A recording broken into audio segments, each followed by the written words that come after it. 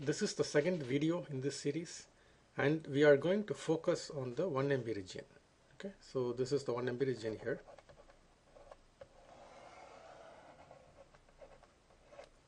It's also called the legacy region, and let's see how it's mapped in the original IBM PCXT days. Before we go further, let's digress for a minute and talk about segmentation. We all know about segmentation in x86 architecture.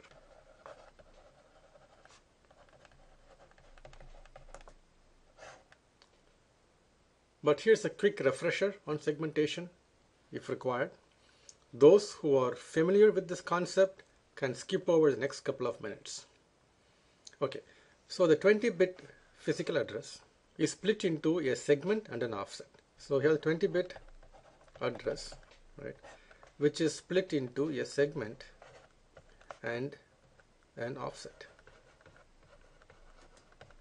Each segment is 64 kilobytes in size.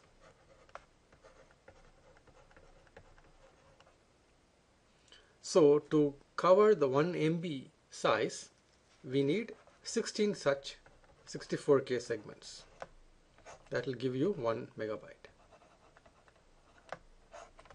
So we have 16 segments from 0 all the way to segment F. So you can see in the diagram here, we have segment 0 all the way to segment F up here. Both the segment and the offset are 16 bits wide. So how do we derive a 20-bit value out of it? To derive a 20-bit value, we shift left the segment by 4 and add the offset to it. So let's say the segment value is F1000 and the offset value is 8000, for example. Then the physical address would be the segment shift left by 4, so add extra 0 here. We are shifting left by 4 bits, and then add it with 8000, which is the offset, and we get F8000 as our physical address. Now going back, segments F and E, this contains the BIOS. Okay. Now any transactions coming to segments E and F, okay, they can either target the BIOS flash or they can target DRAM or main memory, right? Main memory.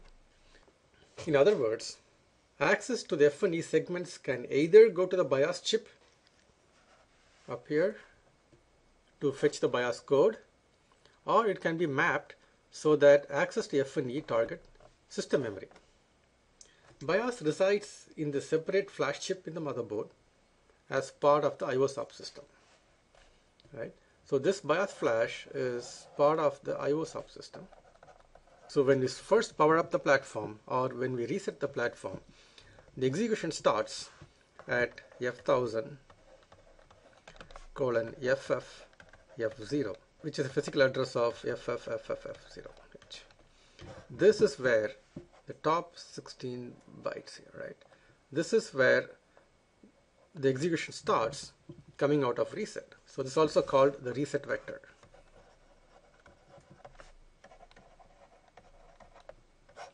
When we first power up the platform, segments E and F point to the BIOS flash here so that BIOS code can start executing.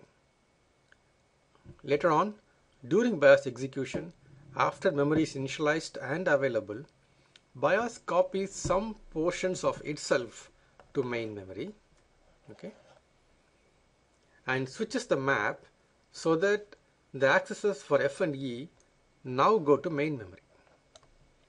This process is called BIOS shadow.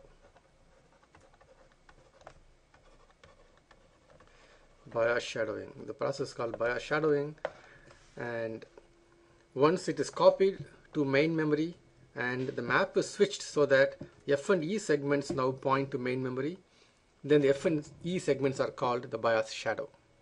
There are a few reasons why we do this. We can't execute out of flash forever. A, it's slower. B. Most of BIOS is compressed and we need to uncompress and run it somewhere else in memory.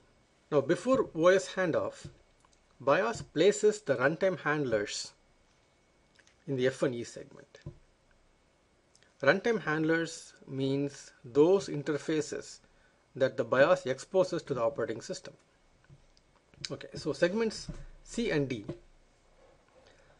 contain the option ROM. Okay, option ROM. They're also known as expansion ROM.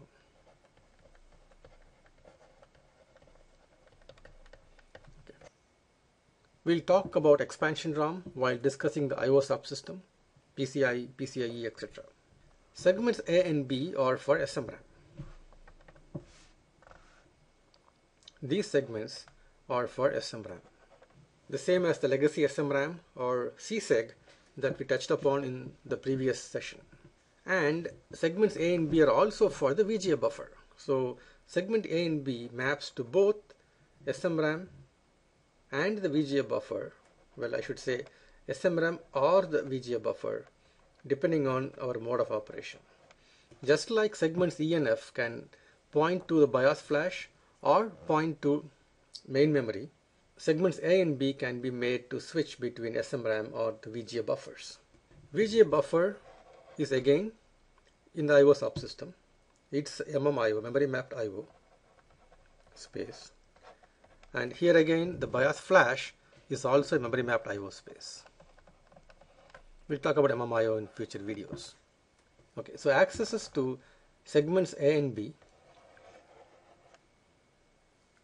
typically go to the VGA buffer, but under SMM mode of operation, it switches to main memory or SMRAM.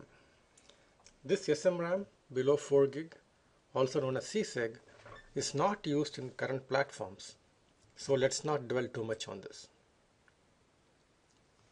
Okay, so we have usable memory all the way up here, which is segment 9, and segment A to F, we just saw what it contains. So from segment 0 to segment 9, we have usable memory. So we have 10 segments of 64K each. That gives us 640 kilobyte of usable memory below the 1 MB area. The first 1K within segment 0, 1K, which is 0 to 3FF, contains the interrupt vector table or IVT. We'll have detailed sessions on interrupts later on, but here is a quick refresher. You can think of the IVT as an array of function pointers, each pointing to an interrupt service routine, ISR. This array is indexed by the interrupt vector number. In x86 processors, each interrupt will have a 8-bit vector number associated with it.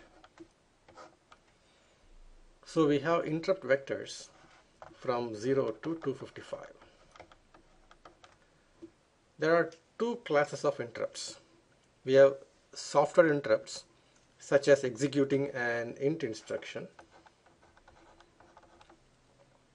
or hardware interrupts, but both classes of interrupts share from the same pool of 255 vector numbers.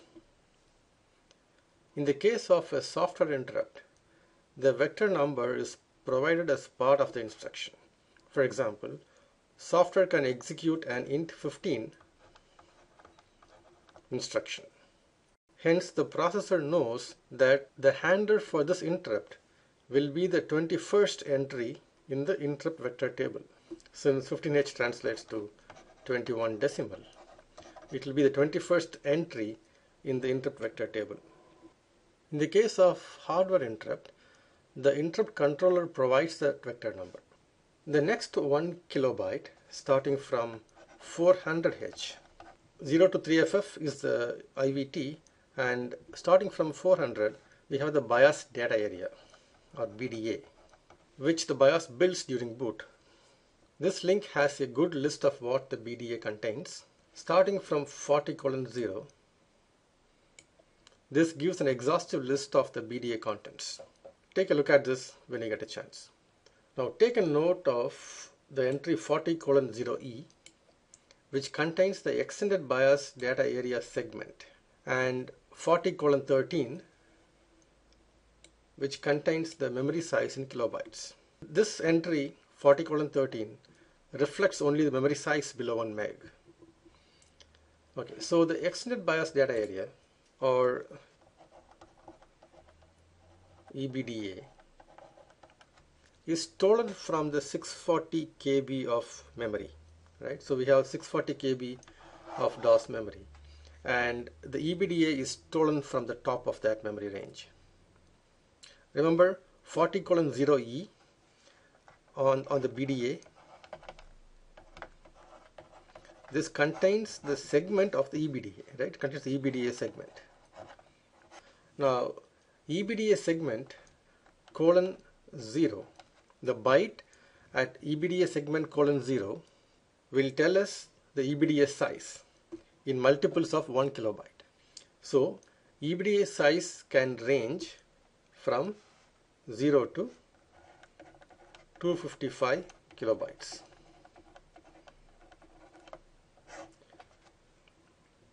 But since this is stolen from the 640 kilobyte DOS area, 40:13 in the BDA should be adjusted to report a lower memory, depending on how much is allocated for EBDA. For example, let's say that we have an EBDA of 1K. Then 40:13 should report 639 kilobyte, since 1 kilobyte is stolen for EBDA. And 40:0E should have the segment for the EBDA. So let's calculate what it should be for our example of 1 kilobyte of EBDA. Since EBDA is stolen from the top of DOS memory, we need to subtract the EBDA size from 9FFF